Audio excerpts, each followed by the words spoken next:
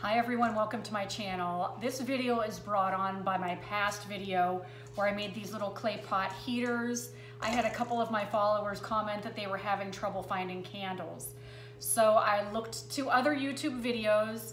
This is not something I made up, but I saw that you can take everyday household items such as Crisco, and actually this is like the Aldi's knockoff brand, but basically all you have to do is melt it down. I'm gonna try it two different ways, and I'm gonna use two different things for wicks. I do have pre-purchased ones on hand, but I'm looking at this as if you're at home, you can't get out because of snow. What can you use that you already have available? So like I said, I'm gonna use one wick that's already pre-purchased and made for this purpose. And then I have like cotton rope twine here that I'm gonna use too. As you see, a normal wick has like a little base that's metal. In place of that, I'm gonna use just a washer. So we're gonna give this a try, and I will let you know we'll see how it turns out. Some of the other videos I saw used whatever jars you have on hand. I have jelly jars because I do know how to can. So for my purpose, I'm gonna use jelly jars. Some of the other videos were really smart. They saved any glass jars that they had. Things like spaghetti jars, relish jars, any grocery item that you would get that you would receive in a glass jar. They even save the lids in some cases. Maybe you don't have this already made up, but it's a good idea to be aware of it.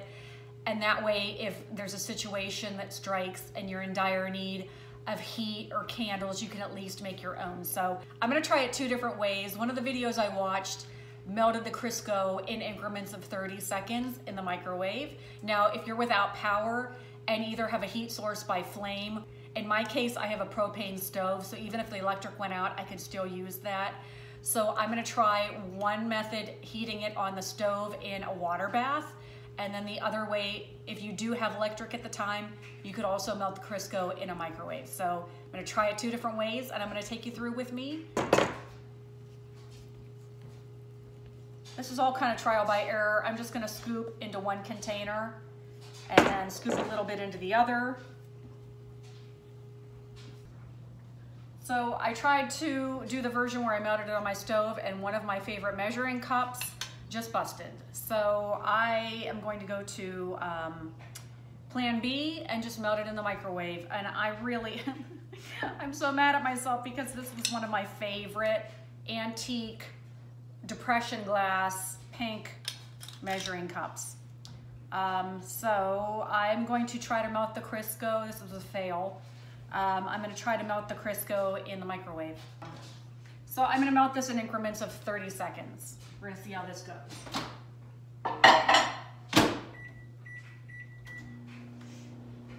Oh, so mad at myself. So what I've done, because I'm trying to shoot a TikTok and I'm trying to film this for YouTube, what I've done is taken some of this cotton rope that I have. Again, this is if you're in a pinch. I put a little touch of hot glue to a washer, and then I hot glued the other half to keep it straight to a pencil. So it's gonna keep that centered. That is if this even melts the right way, okay?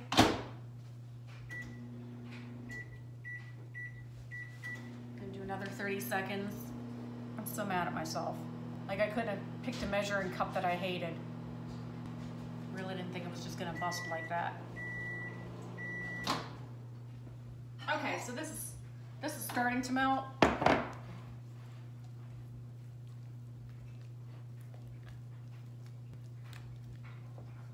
Starting to melt, I'm just gonna stir it a little bit.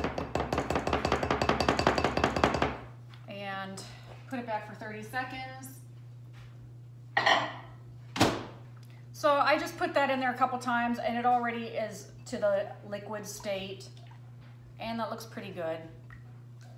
So I think what I'm gonna do, I've not seen this in the other videos, but I do have some essential oil. Just because when this burns, I'd like it to smell nice if it can. So I'm just gonna put a couple drops of essential oil. Oh, that smells nice. Okay, this is the pre-made wick. So I'm just centering that in the middle. Does a pretty good job of staying put, but I'm gonna put my other finger on it. And just pour this.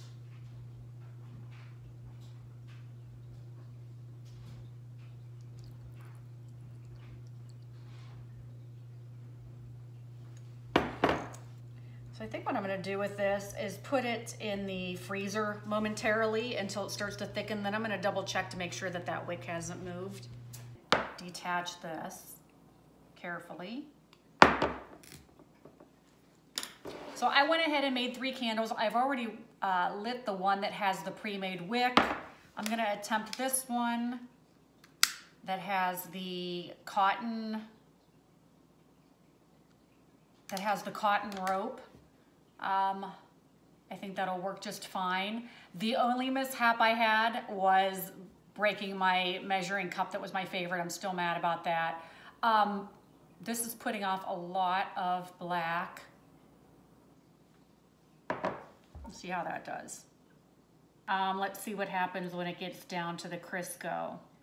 Supposedly, from the other videos, the people that have done these have said that they last a long time. And I really feel like if you were in survival mode and really in a pinch, this is at least good knowledge to have.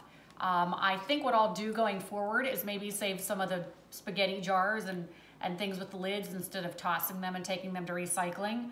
So no surprise, the pre-made wick is burning nice and evenly. The candle with the cotton rope, as you can see, the flame is jumping around. If I look close, it looks like it's putting off a lot of black smoke. However, part of that could be because I left the wick pretty long. It's just getting to where the flame is starting to hit the Crisco and burn, and I will see if that goes away. But that probably, in hindsight, was not a great idea to leave the wick that long. But this is just something that you can play around with. It's a good survival thing to know. If you really get in dire straits, like what our country's going through right now, having a candle could really be the difference between, I hate to say it, but life and death. If you're trapped somewhere and you needed to have a candle to survive, this is at least good knowledge. Maybe you don't run right out and make these today, but it's good to put in your memory bank for, God forbid, the time that you might need to use this. So if you've made candles like this, please put it in the comments. If you've done anything differently, let me know. I'd love to hear from you. And I hope that this was helpful. I hope you check out my other videos, and I hope you subscribe. I'll see you next time. Take care.